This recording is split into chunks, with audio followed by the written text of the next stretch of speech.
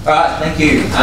We've been sitting down for a while already, so just before I start, can everybody stand up, turn around, introduce yourself to someone who you don't know, and find out why they're here today.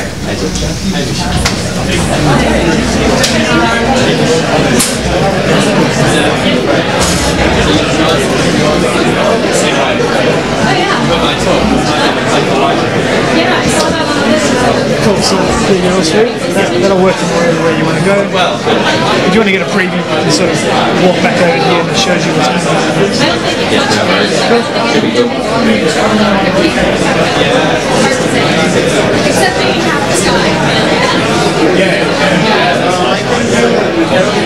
Okay, so the metaphor of flow is one that many people have used to describe the sense of effortless action they feel in moments that stand out as some of the best of their lives. Artists and musicians refer to it as aesthetic rapture, programmers as being dialed in, and athletes as being in the zone. Being in the zone is a state of mind, achieved when we feel completely engaged in our performance, where the concept of the self slips below the threshold of our awareness and our full attention is given to accomplishing something difficult and worthwhile. It's a feeling of complete immersion. I first remember being in the zone whilst playing representative basketball as a junior. I remember it vividly. It was the season final when we were underdogs. It was a time in life where everything went right. A type of euphoria. A strange calmness. I felt as if I could run all day without tiring. That I could dribble around any opponent. And I felt psychic as I could literally see 3 to 4 plays ahead. With 10 seconds to go in the game, we found ourselves down by 2. The other team had the ball. They shot. My eyes followed the ball as it arced its way towards the basket. It bounced gently on the front of the rim, and then onto the backboard, trying its hardest to fall in. But it missed. I grabbed the rebound and raced down the court. I dribbled around one player, and then another. I drove my way to the basket. But before I could get my shot away, I was fouled. With 1.1 second left on the clock, I made my way to the free throw line. I looked around into the crowd, and I saw looks of anguish and trepidation on the faces of our supporters. But it didn't matter. For me, there was a complete absence of mental noise. It was liberating, soothing, exciting. I looked up at the basket, and it seemed bigger. And I felt like I almost had a mystical connection to it.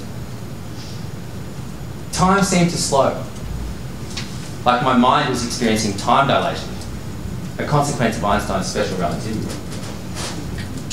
There was no self-analysis, no inner voice, no doubt, no worry. Just the moment. I was in the zone. I calmly nailed both free throws and sent the game into overtime, where we eventually won the game. But that's my first experience with a state of flow, and it was magical. Of course, the coach was very happy with our performance, and we celebrated late into the night, which led to a further state of flow. And then later, a further different state of flow. But in all seriousness, basketball was my game. It was something I pursued with passion, with vigour. I practiced every day, at least 6 hours a day. I was intrinsically motivated to be the best that I could be. For me, the experience was the reward. When I wasn't at team practice, I was working on my individual skills. My dribbling, my through the legs, round the back, baseline drives, pull-up jump shots, fadeaways, baby hooks, rebounds, bank shots, fast breakers, low post, high post, the pick and roll. Perhaps I had delusions of grandeur of becoming a professional NBA player. Some may have even said these delusions were unhealthy. But you know what? It was a beautiful thing. And that's the thing that people don't understand. As an outside observer, you're not going to understand if you don't invest the time. Looking at something for a few minutes and making judgment, you have the potential to mistake passion with obsession. and intrinsic motivation with addiction. You're just not going to understand the nuances. The lessons of play from the years and tens of thousands of hours I spent during my younger days involved in the game of basketball nearly always dealt with courage, adversity, and personal development, whilst teaching me the vital skills of self-discipline, persistence, patience, and resiliency. And although games in all their forms have been a universal part of human experience since the beginning of time, many would still look at a picture like this and say that this isn't rigorous and nothing of value could possibly be going on here. Many outside observers, parents and teachers too easily differentiate between a time for play and a time for learning without seeing the vital connection between them. Play is for home, they would say. Play is for free time.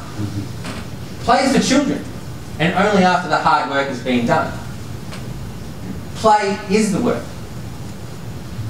The image of the geeky student who doesn't go outside and just plays video games is completely true.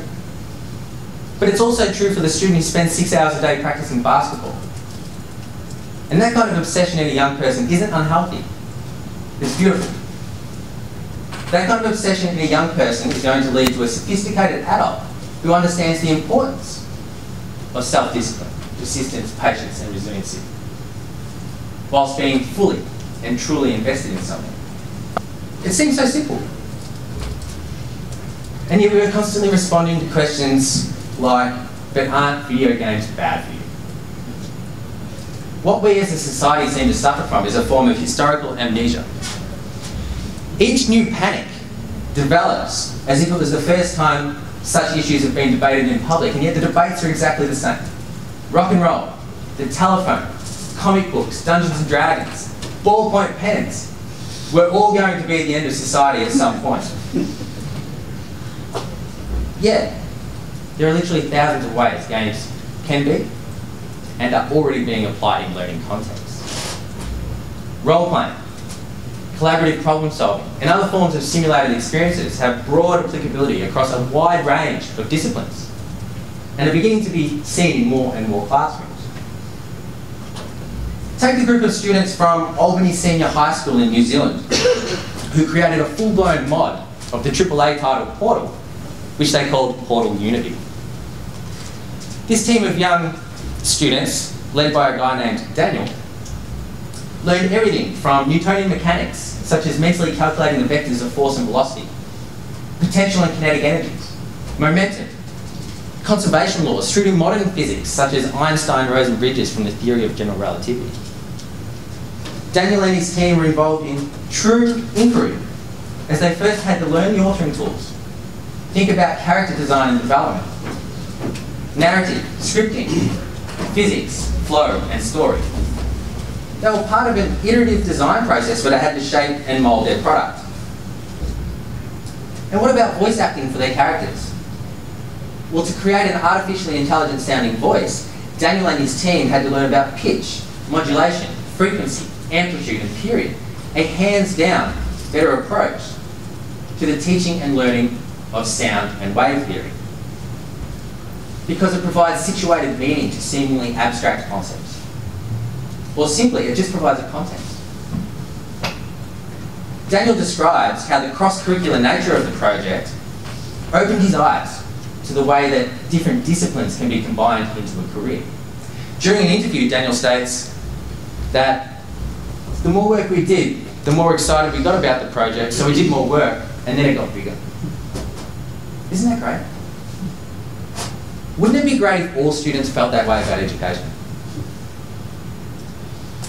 What Daniel is describing is a cycle of flow and passion. So Ken Robinson often talks about how finding your element or how finding your passion changes everything. And I agree. But this idea in a general sense of asking students to find their passion can be a pipe dream for some students and burdensome at best for others. Because sometimes you don't find your passion, it finds you. The grade 5 boy Simon, who was in tears when we presented him with Junior Moderator of the Month, and now leads our Victorian educational Minecraft community with skill and empathy well beyond his years. To the Year 9 boy, Jeremy, who creates amazing concept art that is soon to be used in a point-and-click adventure game. To the work I was doing recently with Nene in Beijing. Nene, a grade 1 teacher from the International School of Manila, sat in on a workshop I ran where we talked about game theory and game modding. During the workshop, we talked about trajectories of student participation whilst gaming. All students start as a noob. Students start gaining a certain level of mastery. Students start investigating optimal strategies, winning strategies, and counter strategies. And then they start asking, what if? We looked at a game called the Game of 31, a 2-player card game of complete information, which is really a search for strategy to win. There are secret numbers that control the game, counter strategies, and counters to the counter strategies.